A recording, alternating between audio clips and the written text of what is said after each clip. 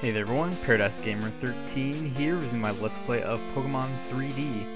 And in what has started to become kind of a recurring theme in this series, I still have yet to do any kind of grinding, especially with my Ekans. But, you know, I'm kind of trying to save that for a period of time in between updates, which there was actually just an update today or yesterday or within the past few days. I don't remember exactly when it was done, but it was sometime recently. And it wasn't a major update or anything like that, so that's why I didn't pay that close of attention to it. It was mainly just bug fixes and stuff like that that kind of would otherwise hinder my progression in the game. So that was nice, I guess, that I just happened to coincidentally wait to do some of the later areas here until after the bug fixes came out. And it looks like I'm actually going to get a little bit of experience here, because I am still a higher level than this Natu, so I can effectively at least train my Raticate a little bit, and hopefully some of my other guys in this, whatever route this is, 45, 46, something like that maybe? I want to say 46, but I could be wrong. Anyways though, in this video, I will be more or less going to, the Ice Path, the next major area in the game.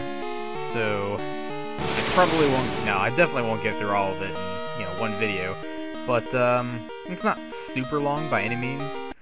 It's just, I'm probably going to mess up a lot, especially since everything is in 3D. It's going to be a little bit harder for me to get around, I feel like. So in fact, I usually have difficult enough of a time just trying to do it in the normal game. So I shouldn't say stuff like that, because it's probably not as hard as I remember it being, and I don't want to make it sound too hard or anything like that. It's just, you'd have to do a little bit more thinking and use logic and stuff, and I tend to not always do that well. So I guess we'll just see when we get there. Actually, most of this video might just be me battling and rambling on about updates and stuff. So actually, I don't think I ever talked about update 0.35. Yes, I think that's the most recent content update, at least. So that added in the Ice Path, I think, like I said. Well, I don't know about completed Mount Mortar, but at least added in the Karate King event, which again, that's something else that I basically, along with all the grinding for like my Ekans and some of my other weaker Pokemon, that I'd like to do in between updates if I have the chance, is go check out Mount Mortar and do the Karate King event, where hopefully he gives me a Tyro. I'm pretty sure that's what he does in the regular game, so I'm assuming that's what he meant, the creator of this game meant when he said that he had completed it or whatever. So we got that to look forward to, I suppose. And then what else is there? Oh, the Dragon's Den and the 8th Johto gym have been completed. So that's another thing that I will be getting to, in the near future. And speaking of updates, I know I just mentioned that the update after the one I was just talking about, 0.35.2, I think it is, added in a lot of like bug fixes and stuff.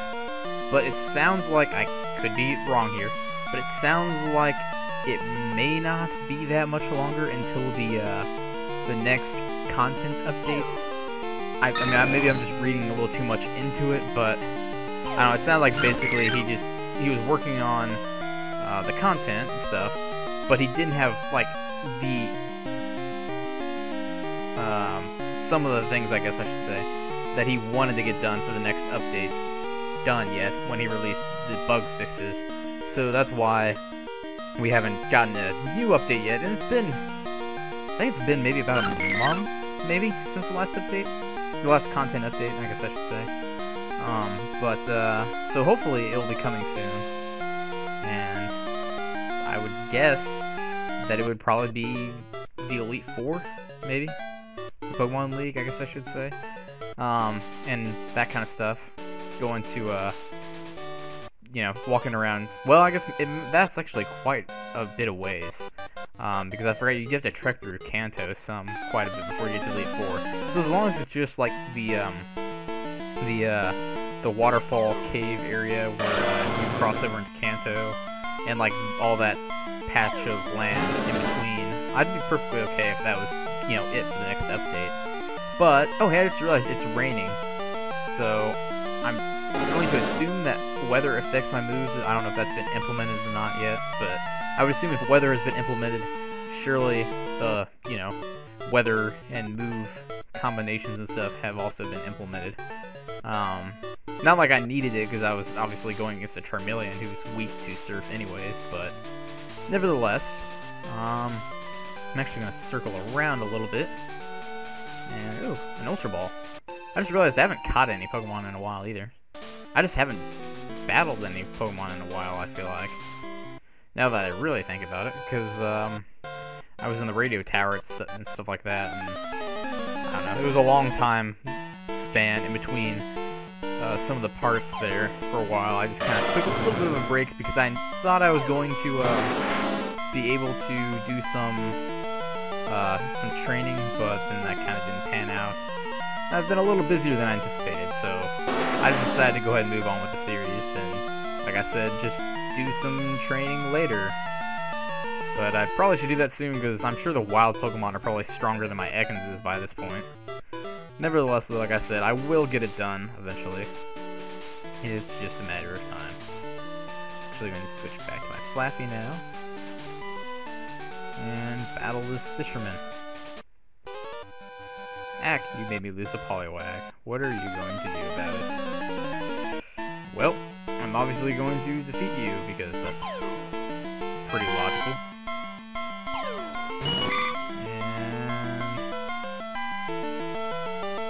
Wait, what did it use? I didn't pay any attention. I just assumed, I guess, that I was going to attack first, but I didn't. I guess Flappy's not super... Oh, Water Pulse. Flappy's not super fast or anything like that. Not to mention I'm only a level ahead of it, but... I don't know. I still always think, like, electric types... I always associate electric types with being fast, even though that's obviously not the case. And speaking of being fast, Power 1. I'm not gonna...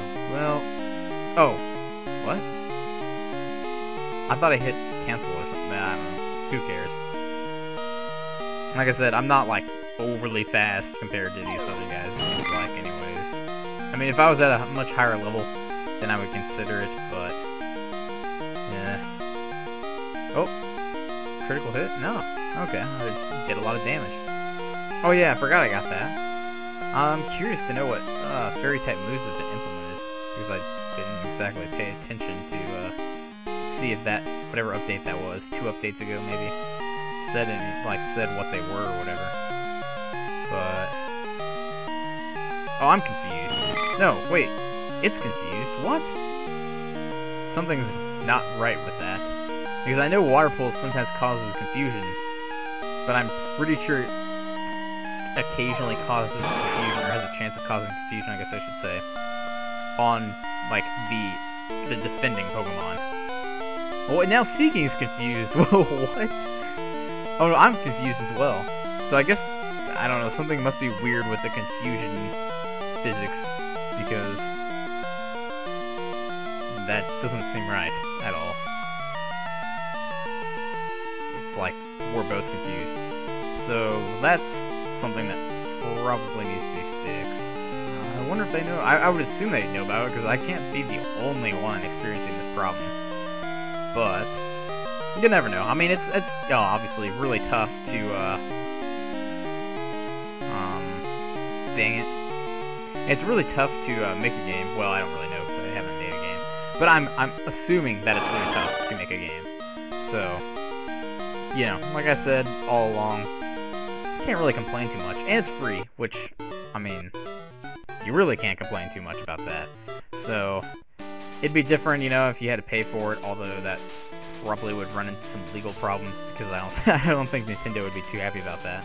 Even though, like I've said before, I think it'd be really cool if they, like, kind of went off of, like, this idea or something like that. Or, you know, like, maybe they could, like, I don't know, do something like this, I guess I should say. I just think it'd be really cool. They don't necessarily have to copy it like, no, I don't want to surf. I knew that was going to happen eventually if I wandered too close to the water there. I would accidentally step into it, but, ah, well. Let me actually heal my, oh, wait, no. Bag. Heal. Still got quite a bit of Moo Moo Milk left, but I am starting to run low. I guess I should have just used a super potion there, because I didn't have to heal that much health, but oh well. Do you know about the legendary bird Pokemon? Yep. So, at least my Flappy gets a bit of training here. Last few fights. I think I might be getting close to, yep, growing another level. Unfortunately, though, Pidgeotto is probably going to be a 2-hit kill, and oh, that actually didn't do as much as I thought it would. Yeah, okay, so that, yeah, it's a pretty solid 2-hit kill. Yeah, oh, yep, crud. Oh well, I mean, it didn't kill me, so I guess I can't complain too much. But, let's see here. Well, that was pretty decent stat gains, I guess. I can't complain too much. I'm just gonna go with Feraligatr. I don't really want my Flappy to go down. I don't think I'll really need him for anything, like, or I don't even remember if there are trainers in the Ice Path, but there could be. Nevertheless, hey, Route 42, level 42. I don't know why I even said that. Okay. Anyways, I guess that's possibly a sign that it's time for me to wrap up this video in an extremely anticlimactic manner, because I talked about how I was going to go into the Ice Path, which is it right here, I believe. Yep. So this is Route 44. I was really getting ahead of myself. I said like 46 or something. But I'll be taking that on in the next part. So, I mean, I guess I kind of wanted to start on the Ice Path, but I forgot there's that whole little area with trainers and stuff. So I'll just kind of divide it up like that. Anyways, though, that's going to be it for this video. So if you guys like this video, I'd really appreciate you leaving a like and potentially subscribing to my channel if you haven't done so and you want to get notified of future videos and content and stuff. And as always, I hope you guys enjoyed, and thanks again for watching.